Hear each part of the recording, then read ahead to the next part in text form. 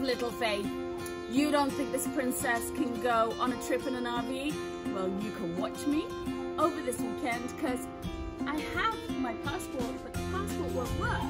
So I have to fix this travel bug somehow, and buy an RV it will be.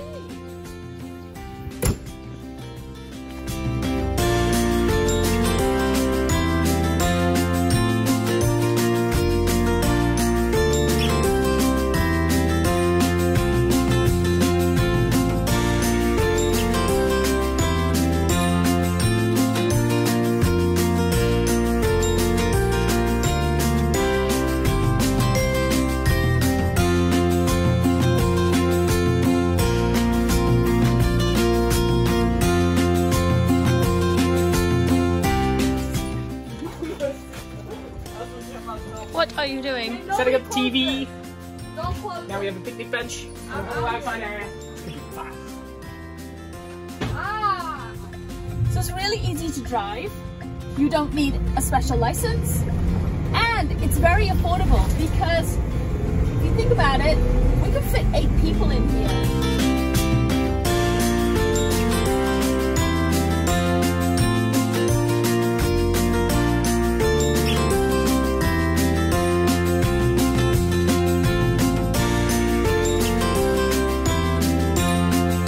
We're in Quebec, a place I've never been to, in a town that, to be honest, I couldn't pronounce if I tried. We took the RV here and it's been amazing so far.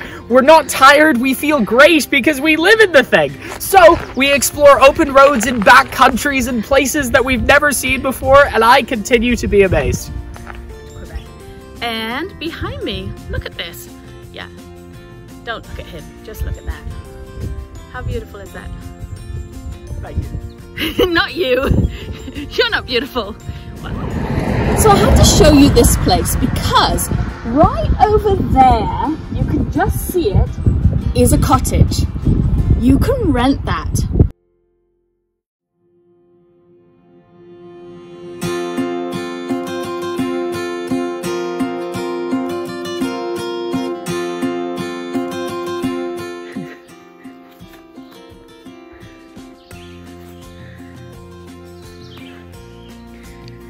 No COVID here, that's for sure.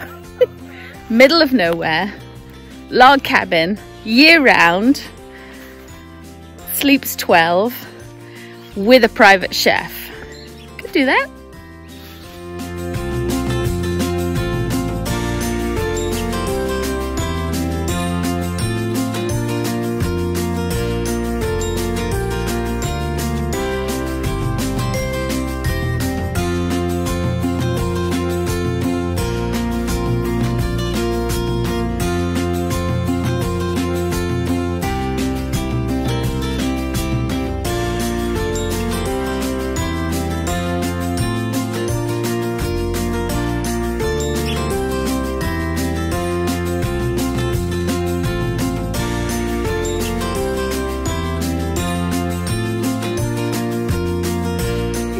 The thing is about these trees, it's a bit like when you first go on a safari and the first time you ever see a zebra or a wild animal, you go, oh my god, it's a zebra! And then 3 days in on the safari, you're like, yeah, it's a zebra. It's only a zebra, because you see so many.